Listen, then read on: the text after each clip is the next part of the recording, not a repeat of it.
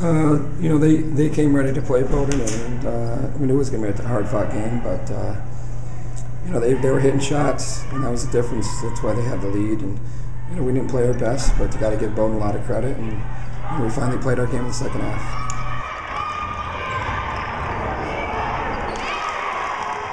You can see what they make 6 threes in the first half, something like that, and you know, that's why they're ahead.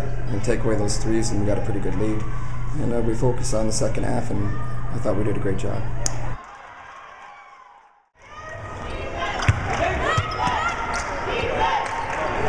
Well, she was big, had some big baskets, obviously, but I thought some of her rebounds, especially on offense, really kept plays alive. Yeah, we just stepped up our defense and you know, made the plays we needed to. Yeah, Marcia's done a lot for us all season long, and you know, she's a super. We're counting on her to do that, and she made some plays tonight.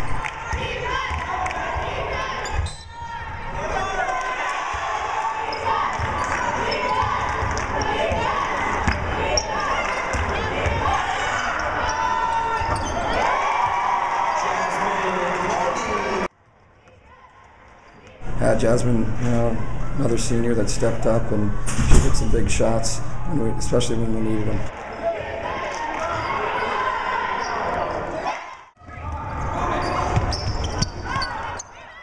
Yeah, I mean, some of those saved us, and you know, really disrupted them, and you know, she played great.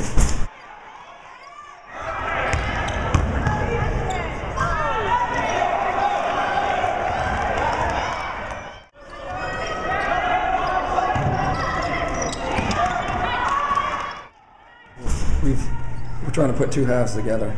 You know, we played some great halves in the past few games. You know, we just got to put together for 40 minutes.